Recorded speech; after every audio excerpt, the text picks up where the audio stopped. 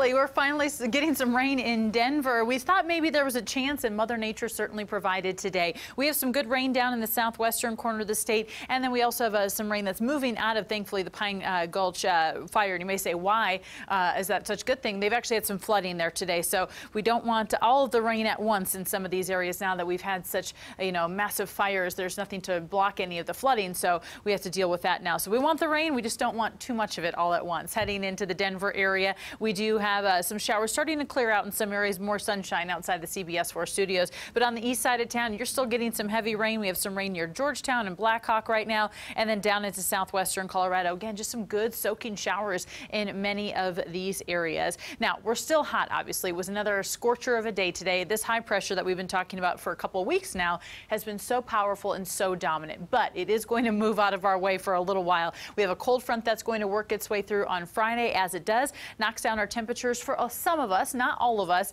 down quite a bit to the 80s, and there will be an increased chance for some rain. So that's really our best shot of widespread rain across the state. Even though we're getting some today, we're tapping in a little bit more than expected. But Friday looks like a pretty good day for some rain. So we'll continue to see some rain around Colorado for the next couple of hours. By tomorrow morning, back to sunshine. It's another very hot day for it, and storms should be much more isolated tomorrow. Still have a chance here in Denver. Better chance will come in, though, on Friday, and whatever is out there will clear out pretty quickly on Thursday. We obviously still have air quality issues, but hopefully this rain helped us out just a little bit for the Front Range, a little bit out to the east, and of course for northern Colorado. The temperatures have dropped down to 75 out of DIA thanks to the rain out there right now. 83 in Greeley, 99 in Burlington, 100 in La Junta right now, 85 in Avon, 97 in Grand Junction, 86 from our weather watcher Denny Mays in Rifle, and he said finally a less hazy, smoky day. So slightly better air quality happening over in Rifle. And looking at our current temperature downtown,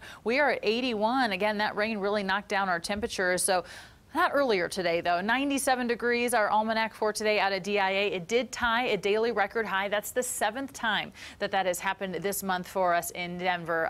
We've either tied or broken a daily record high 7 times. 86 is our average. And our August heat, again, 24 days in the 90s. That's the most all-time. 16 days above 95 now, so that's the most all-time for the month of August. 63 in Denver tonight, 62 in Boulder, 60 out east. We have 60s out east, and tomorrow it's still hot. 96 in Denver and Greeley, 93 in Boulder, almost in the triple digits for most of the eastern plains, 80s, 90s in the mountains, 90s out west. And for your 5-day forecast, there is that big change. 84 on Friday. That will sure feel nice around here. And then we're down to the 80s again on Monday. A second cold front will come our way, and there could even be some 70s next week, you guys. Oh my gosh, we can't believe that, Lauren. Thank you.